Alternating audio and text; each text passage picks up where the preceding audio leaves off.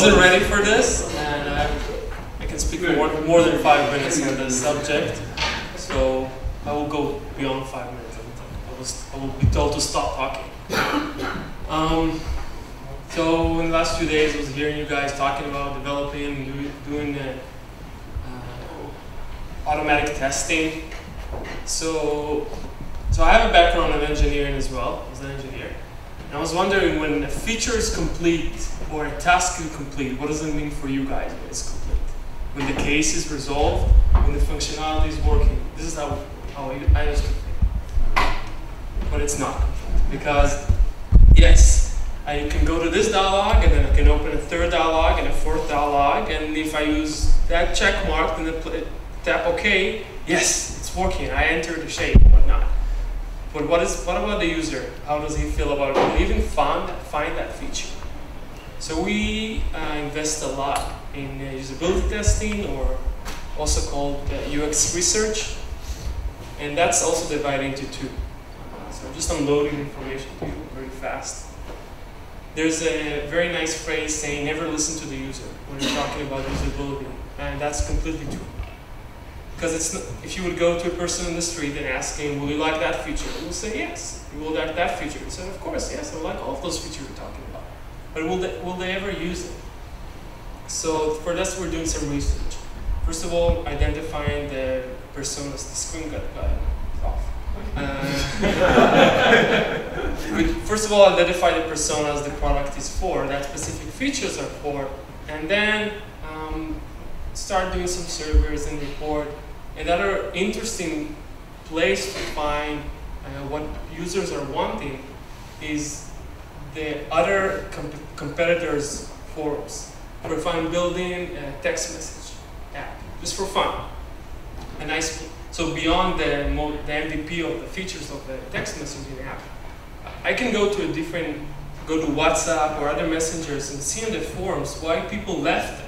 What was so bad with the experience or missing feature, and find some cool stuff maybe that could differentiate my app from them. That's one thing. That's for research. But what if I already implemented a feature, I build a user flow, I think it's great, the design team think it's great, and engineers implemented it, everyone is happy, QA validated it. But it's a one.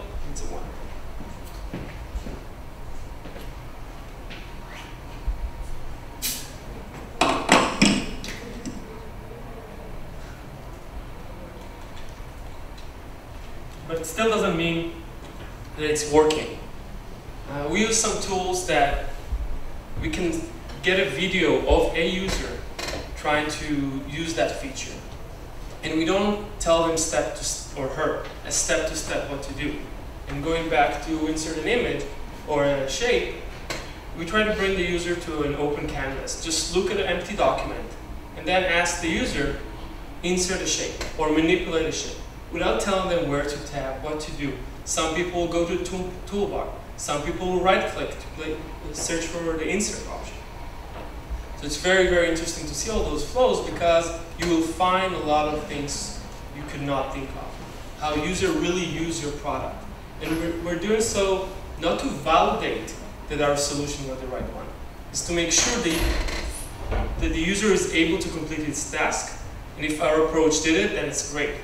But we were super aware to the fact that we might get it wrong. So we need to keep improving.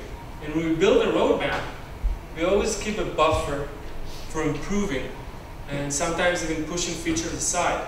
Because it's not just a check mark to say the feature is complete, you always see if it's working.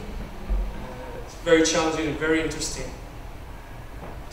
What I like to do a lot is, after having maybe summarize all the videos into short clips, and then sit down with the developers and show them back to back, like 10 very short clips, all the struggle and the pain users are going through to complete that feature they just implemented. So there's a connection that also I can feel developers are very engaged. They can feel the pain, because usually developers themselves are not playing or working with the app as much as they're working with the code of it. So that's basically it. I'm on time, 20 seconds. Yeah. Okay, thank you for listening. You have questions, by the way? Maybe I have one question. Yeah, go ahead. You just said we. Who's we? We, it's me, the product manager, and the design team at Cloud. How many people are there? So the design team, when I say design team, is involved of the designers and UX people. Cloud we have around 5-6 designers in-house. We also have externals. When 3 of them are completely just on the editing tool. We also have the workflow, the finder. We have a lot of other tools in our app. One more question? Good. Thank you.